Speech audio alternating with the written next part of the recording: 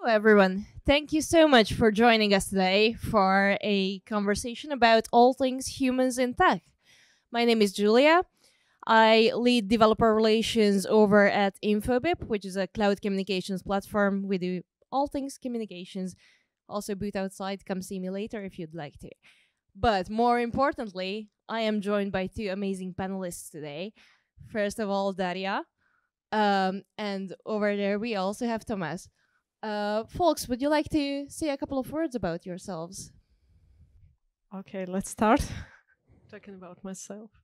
Uh, I work in Godel Technologies Europe company. It's a software company, and at this company, I play a role as a division manager, and also I'm leading such name function talent management.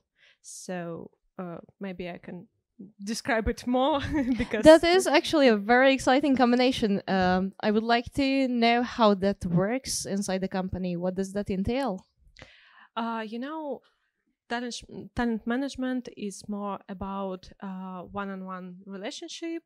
Yeah, so you close work with a employee and make sure that everything works fine, answer the question, guide within company, um, also helping to grow and such things. So it's in different company named differently, yeah, but you just the closest person for the employee. Yeah, and if we're speaking about division manager, it's more about like business stuff. I mean, I'm responsible for some person who works in my division, yeah, and make sure that they have projects, that they have some plans, make sure that talent management managers work with them closely, and all this stuff. I hope it doesn't make sense for you. And for It you does. also, Thank you yeah. for sharing that. That's a very comprehensive way of growing people at the workplace. So, thank you. How about you, Thomas? Yeah, hello everyone. So I am currently a leadership consultant and a technology business advisor. What I do daily is actually, if I would have to just say my current career in 3 words, it will be humans in tech, because I am focusing on that human side of the business. I hands-on run workshops, learning and development programs, learning experiences, seminars, and all these kind of jazz. And my majority of my clients are either technology companies, startups, or like IT departments in big global organizations such as banks, let's say. And my major focus is on management and leadership. I include some things about performance, so it's also applicable for like team members. But I think that my main zone and my main focus is on team leads, especially, so people who are leading teams, either to be like developers, engineers, business analysts, optimization, or other experts. So yeah, I'm truly excited about that. So this is what I do. Thank you for sharing that. Um, in your bio, you share that what you do for a living is managing the biggest risk for a business, which is the human factor. Yep. Why is that your standpoint? Why is the human factor the biggest risk? Yeah, actually, it is. I don't actually remember where exactly I read that, but I really like the saying that the least reliable component of any system is human behavior, meaning that we can have a perfect change management plan, we can have a perfect definition of done, we can have a perfect project management strategy, but when it comes to human factor, we as humans can get distracted, demotivated, we can burn out, we can be too excited and then damage ourselves or our teams and break the necks because we are just moving too fast. And so I'm looking from that angle on how we can navigate this risk, because even though that human factor is the biggest risk, but it's also the biggest opportunity for the organization. So we can have like very average systems or habits, but if we have like a really high performers who are motivated, who are eager to learn, who are eager to move, and they are able to make a bold decisions and bold moves, I think this could also be a great opportunity for organization. So this is more like a provocative standpoint to get the conversation going. But yeah. Absolutely, I get it. There is a risk-reward balance in there. Yeah. So if I'm getting it correctly, you're usually coming in as an external consultant, Yeah. And then helping companies develop the human resources and people. And Daria, you on the other hand are helping from an internal standpoint grow the internal talent. I would be curious to see how both of you approach, like, in your definition, managing the risk, or where do you even start with making sure that people are highly functioning at the workplace, they are happy, they are motivated, and they work well as a team? Like, where do you start? What's the first thing you look at when presented with a team? Okay, let's start and Yeah. proceed. So I think that that I mentioned what talent manager do. It's especially such thing that this person can make sure that employee has everything that they need.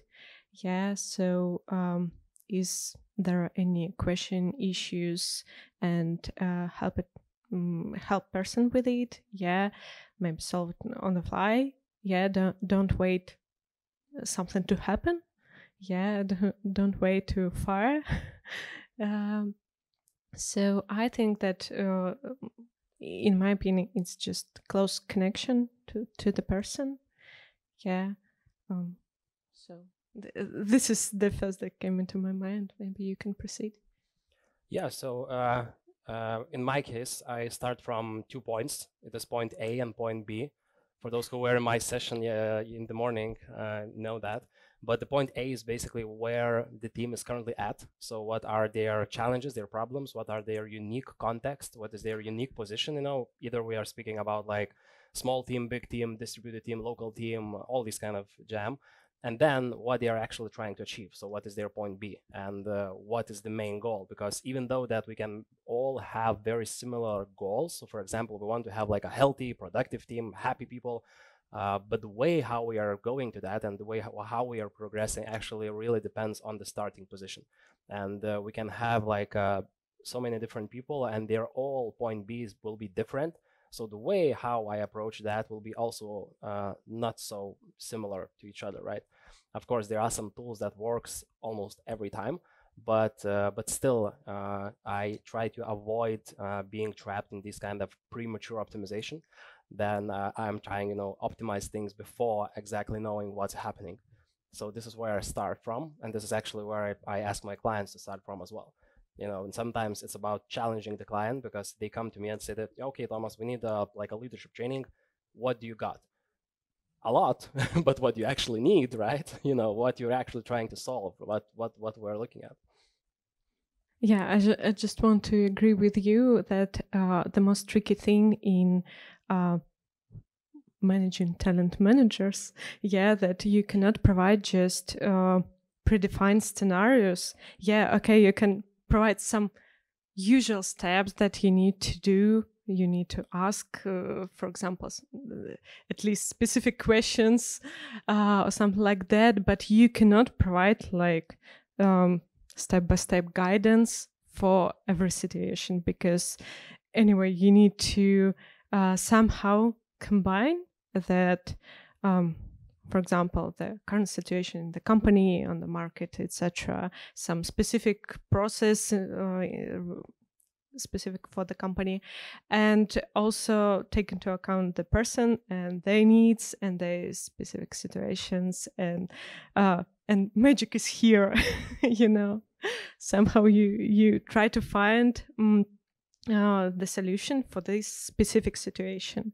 And it's it can go very wrong if you just go with predefined solution for every person, every situation. Yeah, actually, I would also want to add, because we have to draw the distinction between technical problems and adaptive ones. So the technical problem, where it is pretty clear what to do. We can have like an instruction. Okay, I need to merge the pull request. Okay, I need to set up the server, right? I need to connect the API, whatever. I know that there is instruction of how I should behave in a certain scenario, but then we have adaptive problems, and it's related with humans, which are messy and uncertain and tricky and chaotic. So we cannot have the instruction. And one of the great examples is, for example, feedback. We all can, if we will get you like 10 minutes to present feedback topic, all of you will nail it. I guarantee it, because it's easy to find instruction of feedback, but it's not what makes the feedback difficult. It's about the emotions. It's about speaking in a way that will not damage the relationship, right? It's finding the right words, and it's finding the right that personal connection and the personal relationship, as you mentioned. So these kind of difficult topics and difficult types of problems that we're looking at.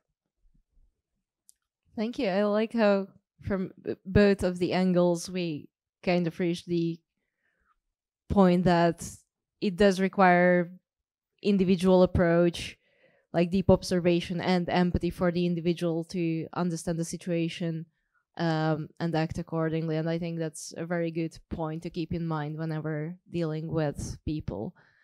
I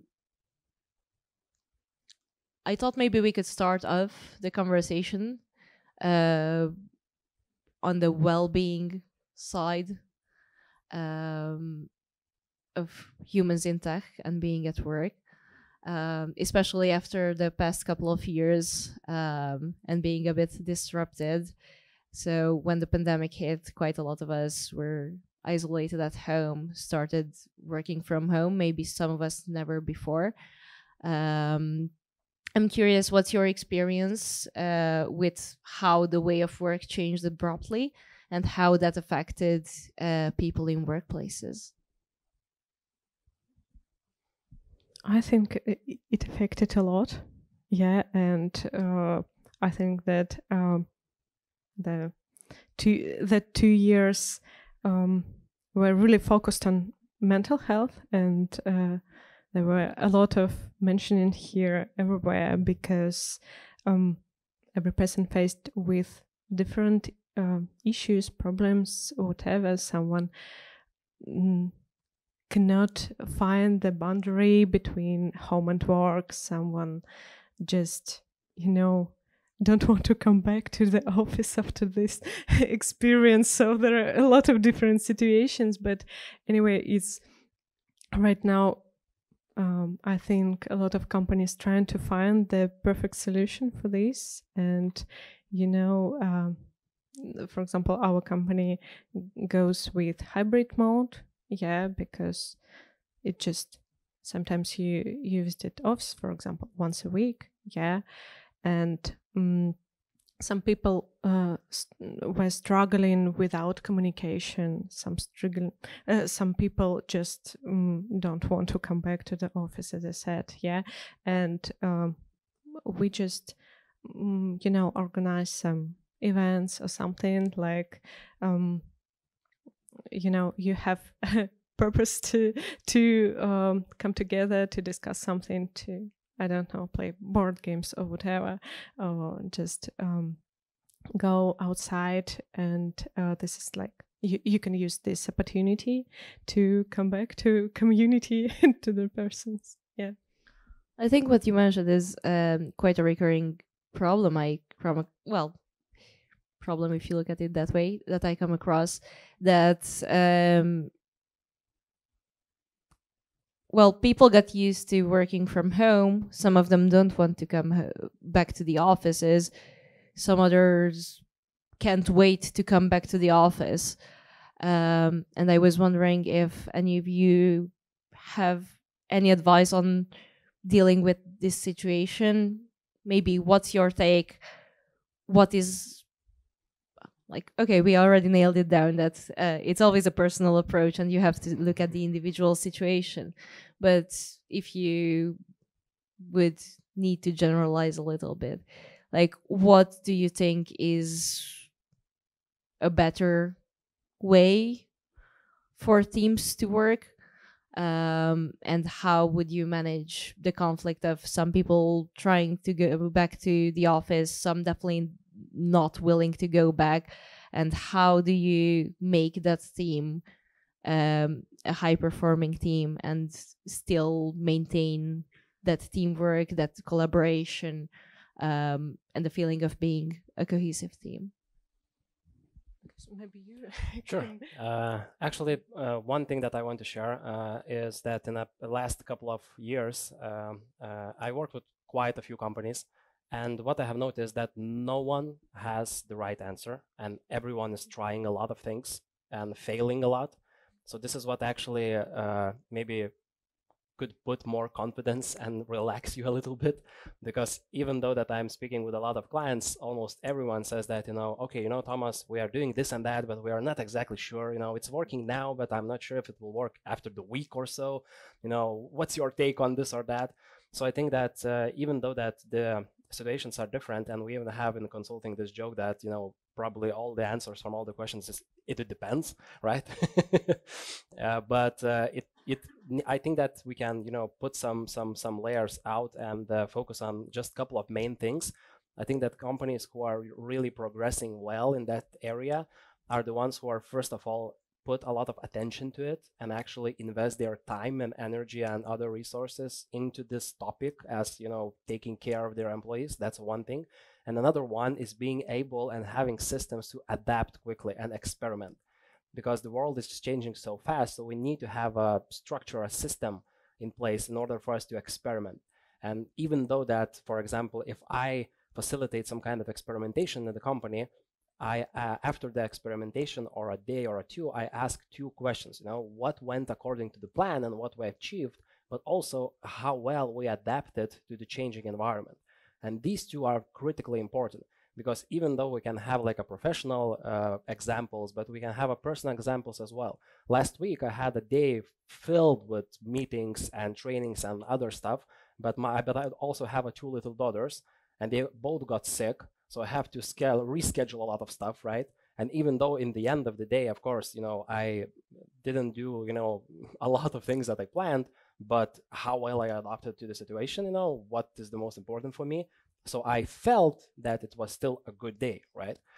Because sometimes we fell in that trap of replanning a lot. And then if we need to adapt, and we will probably need to adapt, we are thinking like a less of ourselves, that we haven't planned enough.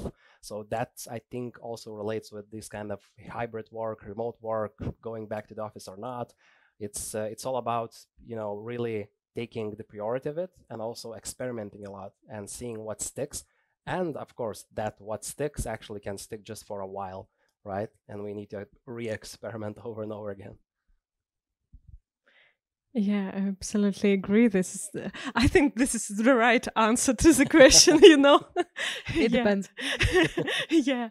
But also, I just want to add that it's like important to share employees what is the pros and cons of each approach, and that it's not just, company decided, okay, let's go back to the office because we just want and we can ask you to do this. Yeah, this is because of communication, because what we can achieve when we just sit near to each other and have a lot of opportunity to discuss things, even eventually, maybe during the coffee or something. Yeah, so and of course, when you asked people, you heard many times, at least I heard many times, how it's quicker to solve some problem when you just see each other and we can discuss it on the spot and solve it immediately almost. Yeah, so but at the same time, some employee can, bought all the stuff that they need at home, and when you have a perfect place to work, it's hard to find the reason to go outside. Absolutely. Yeah, I think there definitely is value in having those face-to-face interactions and being in the office in the same room. Often in that 1 or 2 hours, you solve more things than in a week remotely. But on the other side, I think that people working from home and being able to keep their jobs remotely, or there was that 2-year period when people were hiring remotely, enabled a lot of people to get jobs who wouldn't otherwise be able to. I know quite a lot of new moms or women with young children that wouldn't be able to work a regular 9 to 5, especially in computer science. But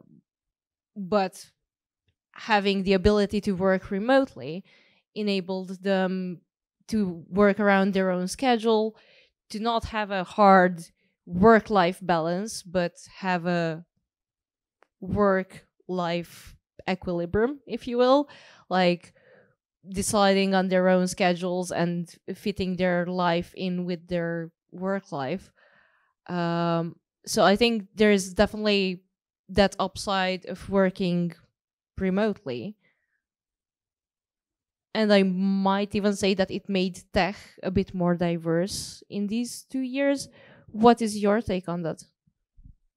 Actually, I think that, of course, remote work can provide you great opportunity to be flexible with your schedule, especially if your work doesn't really depend on the timing. Yeah, that you just need to do this today, no matter at which hour, for example.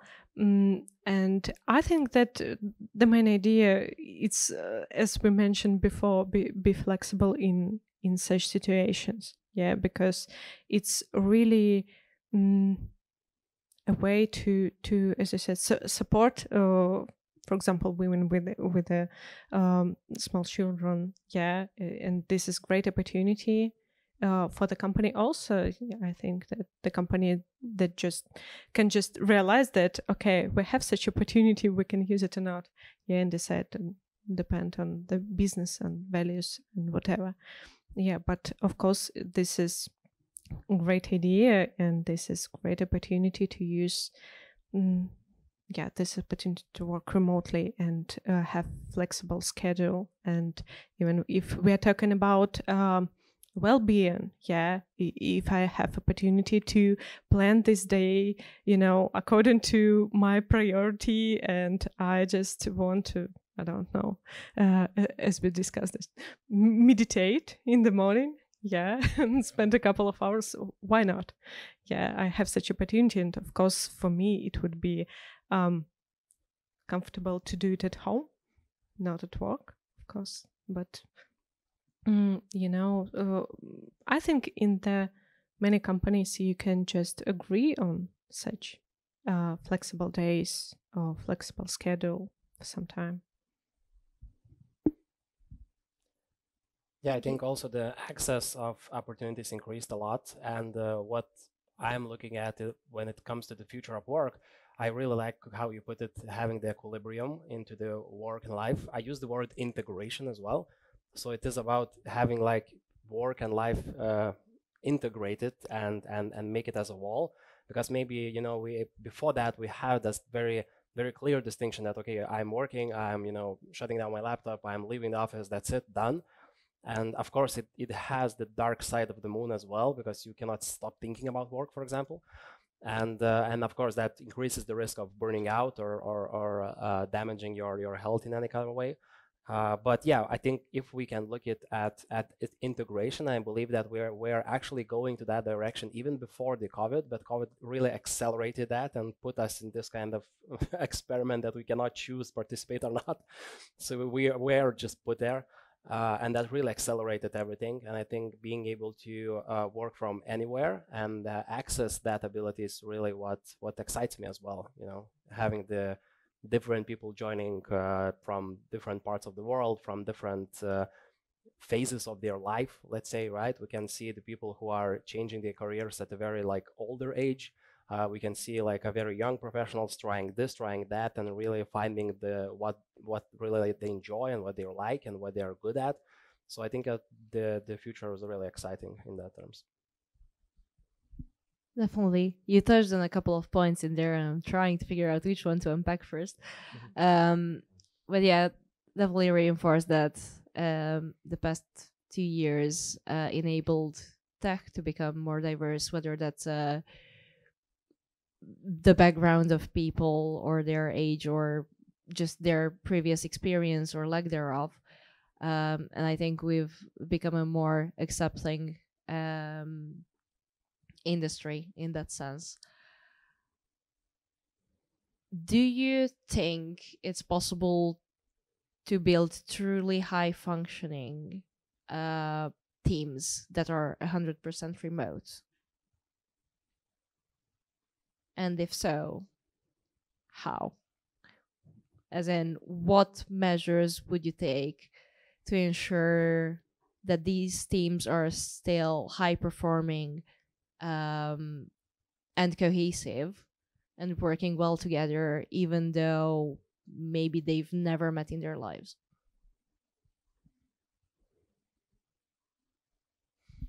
It's a really tricky question because, from my opinion, anyway, you need to have some opportunity to meet each other. You know, some kind of business trip, some kind of team building. It's really great to use it. I mean, if you can, just do it. Don't hesitate to collaborate with each other and spend some time with each other. Yeah, but of course, if you don't have such opportunities, no matter why, yeah, but from my experience, at least have some sessions where you don't speak about work. Yeah, just something unrelated. You can define this rule, not speak about work at all. Yeah, and try to tell something about yourself. Yeah, get to know each other better. So yeah, I think that there are some teams that can have great performance. Yeah, but anyway, I'm I vote for the collaboration and meeting each other face to face. I get that. I'll share a bit of personal experience. I've been working remotely for roughly 5 or 6 years now. And that's 2 jobs in the meantime. Both of them I started remotely. The first one on fully remote teams. And as you mentioned, we did meet face to face. And it was actually quite a hard rule of meeting face to face twice a year. We did planning and retro sessions twice a year face to face, but then also try to build into those days a bit of team building activities, something that wasn't work related. And something in my current role that I've done is, I know it's a bit not that much, but I try to schedule a social hour. So it's literally let's get on a call, get a coffee, beer, soda, whatever drink of your preference, and we can talk about anything as long as it doesn't have to do with work. But I feel like these are just a couple of small things that still help towards the personal connection. I'm interested in from how the work works, like how the, let's say, billable hours and the billable work goes in teams. How do you feel that we can improve on that in remote teams? So one of my takes would be documenting everything. Okay, maybe there is a balance in there, but I feel like coming from a everybody goes to the office situation where not a lot of things are documented, but everything is shared real time. And then taking that to a bit more of an async communication and having a paper trail of what is happening and how things work is one way to improve remote teams. I'm curious, where would you start making these improvements regarding to work? I think just because you asked one very interesting question regarding the remote teams and is it possible to build a high-performing team fully remotely? So yes, it's possible. Is it possible to climb Mount Everest, right? Possible. But it is also important to understand that it's much harder than building a team only in person. I have a couple of clients that are working in the blockchain and Web3, and some companies are so remotely and like distributed, they haven't even know their exact names or they haven't seen each other face. So they're like avatars and code names, but they're still working very, very high performing and they are achieving amazing results. And actually the last year, we all flew into Turkey to meet in person for the very first time. So they were pretty excited seeing each other like from monkey avatars and seeing the real person then, right? But it's possible, but it's hard, right? It needs a lot of conscious behavior to achieve that. But in majority of the cases, and especially if we are speaking about more tactical approach and what helps in this kind of managing billable hours or making the efficiently better, I think the single source of truth helps a lot. So documenting everything, but also documenting the decisions and having one kind of source as it be like a wiki or some kind of Jira documentation where everything is like rules and principles, what's exactly working, why we are doing that, what kind of decisions they were, so we can have that paper trace as well. But it's also the one that we are all agreeing that is the single source of truth. So it's easy to rely on, it's easy to find information. And of course, it takes more time and it takes more conscious effort to do that. But also it is possible, right? So actually, when we are speaking especially about the human factor or like team dynamics remotely, we're actually doing the same as we would do in person, but just on steroids. So we're doing more of that, right? We are spending more time, we are spending more energy. We are, for example, those social hour, right? In office that happens naturally because we go for a lunch, we go for a walk, we grab a coffee together. But now you need to do some kind of conscious effort and actually to plan it and put it in the calendar, and even sometimes ping the individual team members that okay, will you join or not, today. Yeah. And also, I just want to add that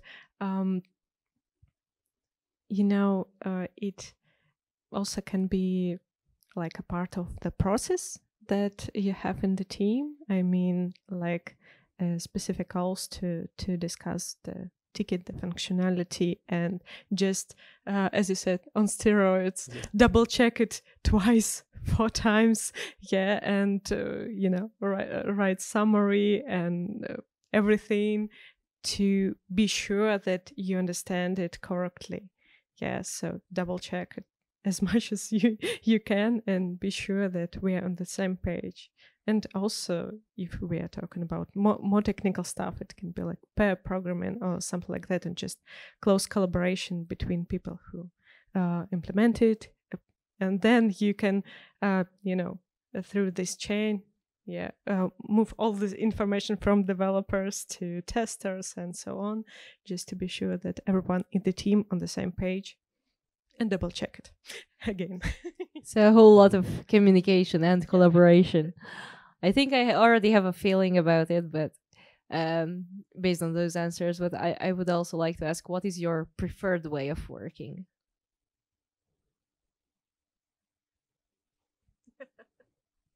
It's hard. I like to have flexible days, where I can work from home. And also, I really like to see a person who I work with, and have opportunity to meet each other.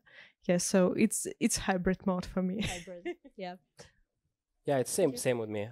Since my daily job is working with groups and with teams and with leaders. So of course, if we are located somewhere near each other, the in-person works the best. But since a huge part of my clients are all over the place, so remote becomes just by default, because it's much easier than fly everyone to some one location. So do you do most of your work remotely then? I would say like half and half. Yeah. Well, at way of work, we also have a question that sort of ties in. Do you think that 4-day working weeks will be adopted more in the IT industry as some companies start to use that to attract more employees?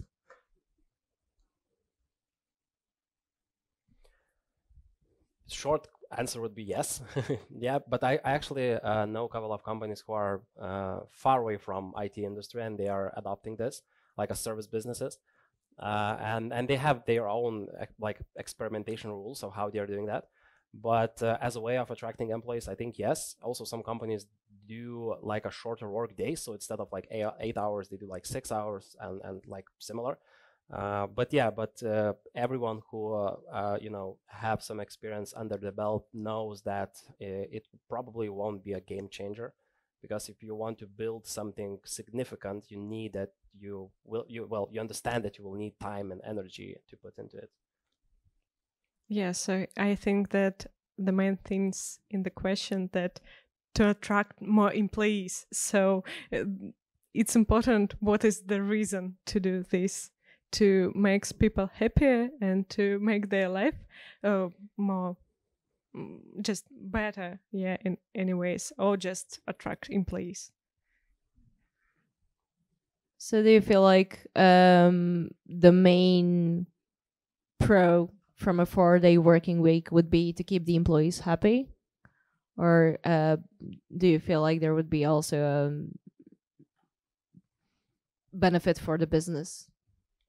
I just thought that you can organize such 4 working days that you would die after these 4 days. Because, for example, for me, it's better to plan my work, yeah, and won't do everything in one day, yeah. But so that's just what I mean here, because for some person it's better to maybe shorter working hours, maybe something like that. So as we said before, adapt it to your situation, not just say that for working days it will solve everything.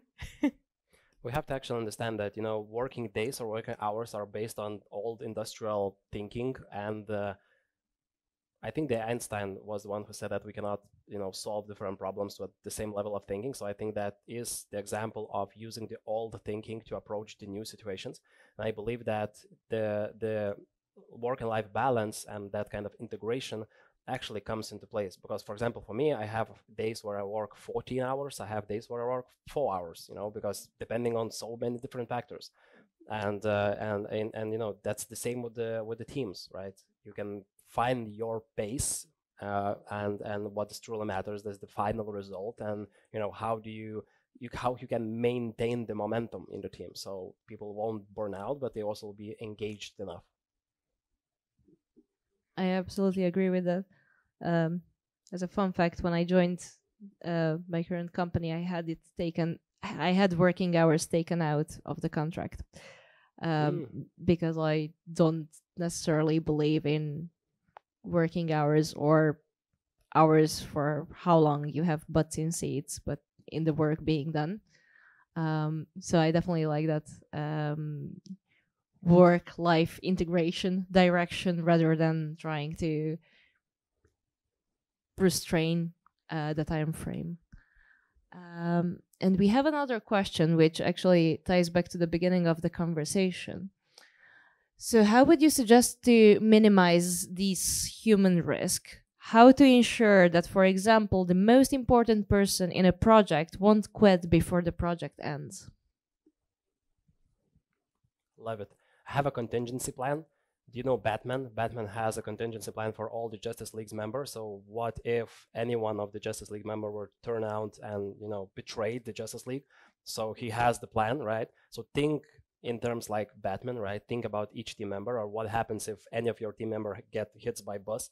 So it's like an old great exercise. Yeah, great exercise. Yeah, that's the easy answer. But I understand that sometimes we can have the colleagues who are super unique and they are like mission critical for the project. Then I would say that leadership and management is the way to go, because like a recent research showed that on the person's performance and the mental health, the first person who comes is their life partner, so their spouse, but the second one is their manager. So they're like a huge impact on how the person feels, how they're behaving, how they are seeing their work. So I believe that focus on that person and actually understanding them individual and building that individual relationship will help to mitigate some of the risk. And saying by building the relationship, it doesn't necessarily mean only by understanding what's their favorite basketball team or what kind of activities they were you doing as teenage years, but it's also about like a professional curiosity about spending time together, because I sometimes, for my developers as a people, they don't like a lot to be super open in like a very first few years of the relationship. So for me, it really helped just to build that professional curiosity and go from that angle. But I know that situation because I was in the same position a lot of times. Thank you. Would you like to add anything to that? Oh, I think that we run out of our time. Well, thank you so much for joining me today. It was an absolute pleasure to have the conversation with you all. And thank you for the audience for joining us today. Thanks, everyone.